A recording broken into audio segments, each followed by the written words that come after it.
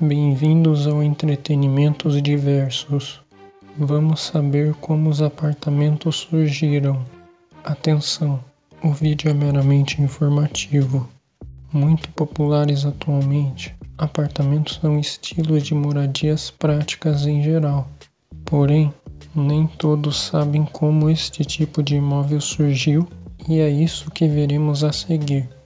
O surgimento dos condomínios e dos imóveis do tipo apartamento, ou seja, unidades habitacionais distintas, mas relacionadas por um condomínio comum, ocorreu por volta de 1820, em Londres, na Inglaterra, em volta de praças que existiam lá.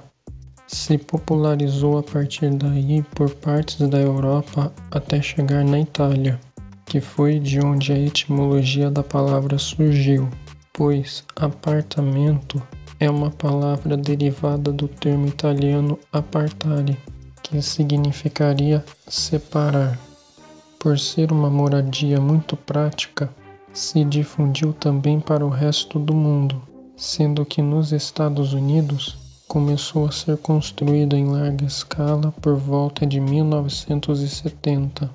Atualmente, apartamentos são os tipos de imóveis mais procurados no mundo para se morar, sendo, portanto, um tipo de imóvel muito popular. Com o tempo, alguns tipos de configuração de apartamentos foram surgindo, sendo que hoje tornaram-se muito comuns também e permitem aos interessados escolher os tipos que mais lhe convêm, como loft, kitnet ou estúdio, flat, apartamento padrão, duplex ou até mesmo triplex. Curiosidade: existem indícios de que alguns dos primeiros condomínios do mundo teriam surgido ainda na Roma Antiga, onde as necessidades econômicas da época fizeram com que a sociedade criasse unidades habitacionais em uma mesma propriedade, com a divisão das despesas realizadas igualmente. O vídeo de hoje fica por aqui.